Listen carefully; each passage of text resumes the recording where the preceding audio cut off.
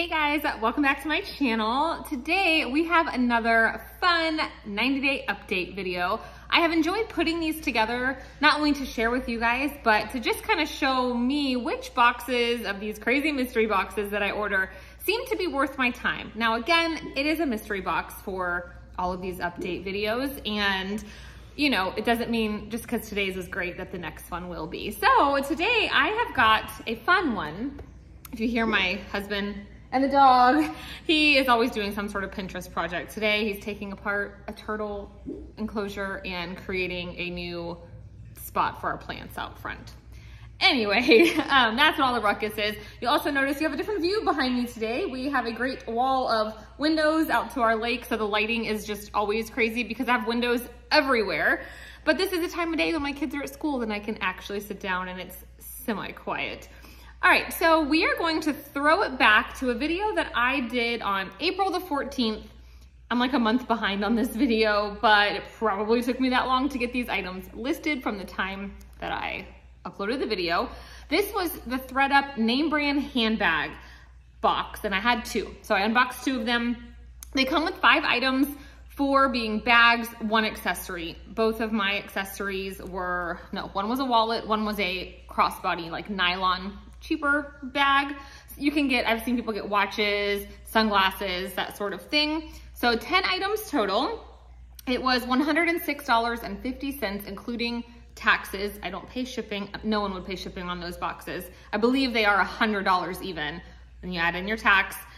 So that made each item $21.50, which is quite a hefty cost of goods. If you remember that video, which I will link below, these bags were a labor of love, and I vowed to never buy these boxes again, which, spoiler, I did buy one more, and it's been sitting in my office for 2 months, and I've not even looked in it. So it was a lot of work, but as you'll see, was it worth it?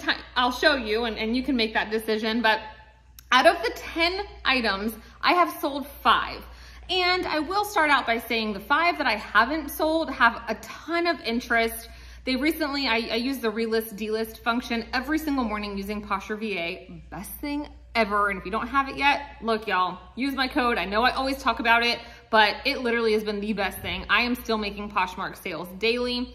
Anyway, I just relisted those because it had been 60 days and they have just as much interest as they did before. So I do have them priced high. So I do have a feeling that eventually all 5 of these will sell. You know, in 90 days, that's like the ideal sell-through rate for any item. So the more expensive items, I'm fine with them taking a little longer. Okay, long intro, but we're gonna go through the 5. I'm gonna pop up the sold listing right here so that you can see which bag I'm talking about. I do have my notebook where I'm old school. I hand wrote the items, and then I have my computer screen just so I can mention them. So the first item, these are in no particular order of which they sold. It's just in which I wrote them down on this list. So this was a Michael Kors pebbled leather bag. And to be honest, I almost did not even list this bag because my listing says note with like a bunch of asterisks. The title even said Michael Kors pebble leather bag, read. It said listing this as is, play condition. I literally typed out, this bag is in rough shape. It still sold very quickly for $20. After shipping, discount, fees, all that, it gave me $14.28, which didn't cover the $21.50, but look, I was super happy to move a bag that, I even said you could invest in this bag. It needs a new handle. The leather was buttery soft, and it was a very good quality bag. It just needed some total rehab. So was the bag probably over $100 new? Yeah, so someone got a good deal. They knew what they were getting, got 5 stars, good to go. All right, the next bag, this was so cute. It was a vintage Dooney & Bourke satchel. I don't know from what year, but I did figure out that it was vintage.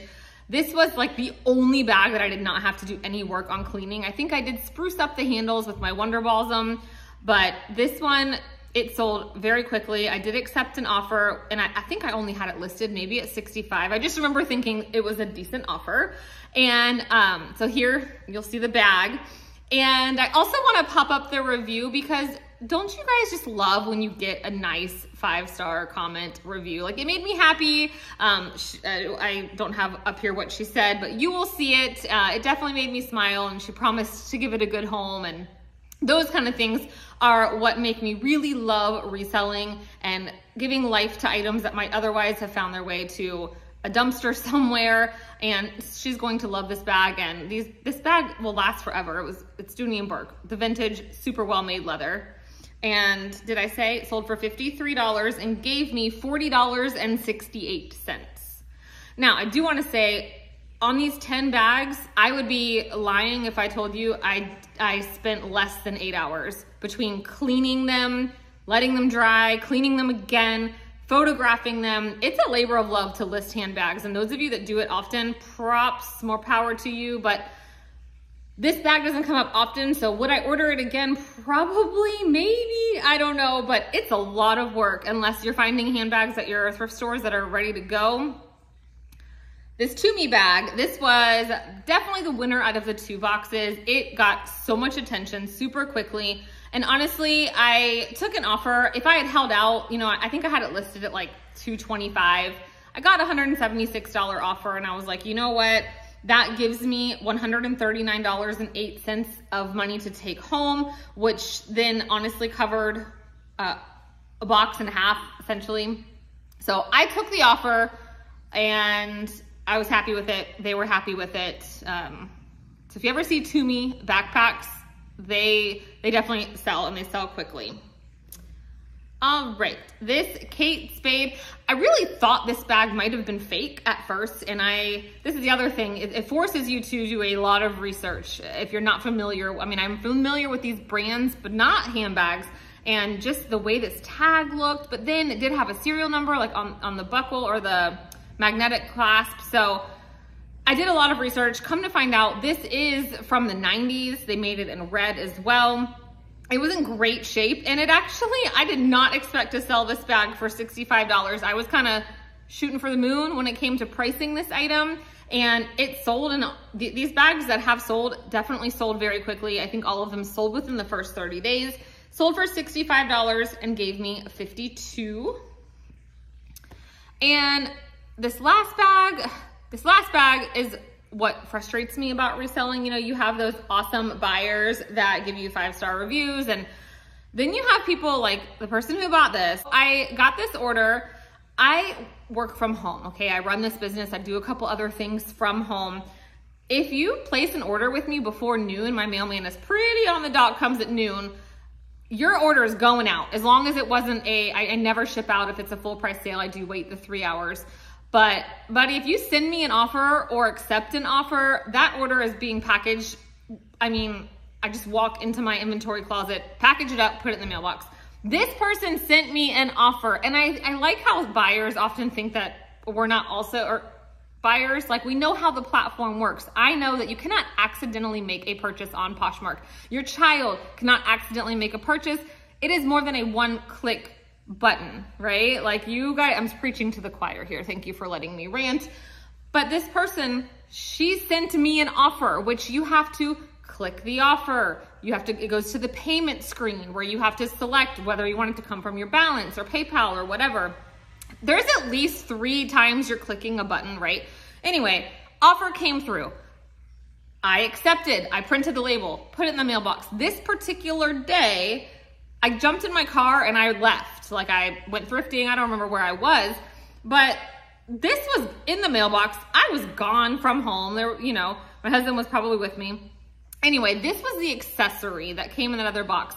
It was faded. I listed this in play condition for general wear and fading. Please review all the photos. It was a solid nylon bag, but because I had to do so much scrubbing, I probably faded. I mean, the inside was clean. She commented on my listing after I had already tossed this bag out, you know, in the mailbox, clicked mark as shipped. Please cancel my offer. I didn't mean to buy this item. I accidentally clicked the offer button. First of all, no, you didn't. Second of all, girlfriend, your bag's on the way. I sent her a message. I didn't comment on, I sent her a message and I said, I'm so sorry. You know, this is a business of mine. Like, the moment you accepted my offer, she almost was like, you're lying, you know, what's the point of that? Anyway, when she got her item, she left me a 1-star review and didn't, you know, you can click the reasons. Like, she didn't type anything. She said seller responsiveness. And I know on Poshmark, it doesn't matter. No one's ever gonna see those reviews. And in fact, I still have a 5-star overall rating, but like seller responsiveness, like, you had your item in your hands within 48 hours of the moment you accidentally clicked purchase. Anyway, what probably happened is she bought it and was like, oh, Kate Spade, pink purse for 40 bucks. That is a great deal. Bought it and then decided to go read the description and realized it's because this is the reason why it was. Anyway, it really bothers me. So of course I just blocked her and moved on. Pretty sure I sent her a message first and said, you're welcome to reposh this item and you can even use my photos, but in the future, you shouldn't leave people bad reviews for an error on your end or something like that. And maybe I shouldn't be snarky and I should just let it go, but sometimes I cannot be like Elsa and I can't let it go. Like, rant over. Sold for $40 and it gave me $32. So all of that to say, these 5 items sold for a grand gross total of $354. That gave me $278.04. Now, the entire box cost me $213 even. So at this moment, I have only sold 5 of the 10. So I still have 5 more items. They are all listed. They are all worthy of being sold. Like, there's nothing wrong with them. I didn't have to trash any of them like sometimes. And I'm already in the profit, $65.04. Now, one would argue that that was a lot of work to make $65. This is true. So I am still banking on the fact that I'm going to sell these other 5 and it's just gonna be pure profit. Now, if I want to break out my 8 hours into, you know, divide 65 by 8, at least I made minimum wage, right? To scrub purses for 8 hours. Could be worse. So will I buy this box again? This box, like I said, does not come available very often. In fact, like I check the ThredUp rescue website every single day and I've not seen it in weeks. Now they do still have it there. It's not like completely gone. It's just grayed out because it's not available. I would buy it again and I've got one in my office, so you will soon. I am trying, if you haven't noticed, my loyal subscribers, I am trying to do 2 videos a week and put them out on Mondays and Thursdays. And so I've got about 6 videos, toot toot, that's me tooting my horn, in the queue, already recorded, already sitting in YouTube universe, scheduled to go for the next like 4 weeks, whatever it is. I can do math, right? If I have 6 videos, that's 3 weeks. So you will see that one, but it's gonna be a little bit. And yeah, so if I see this box again, I would buy it.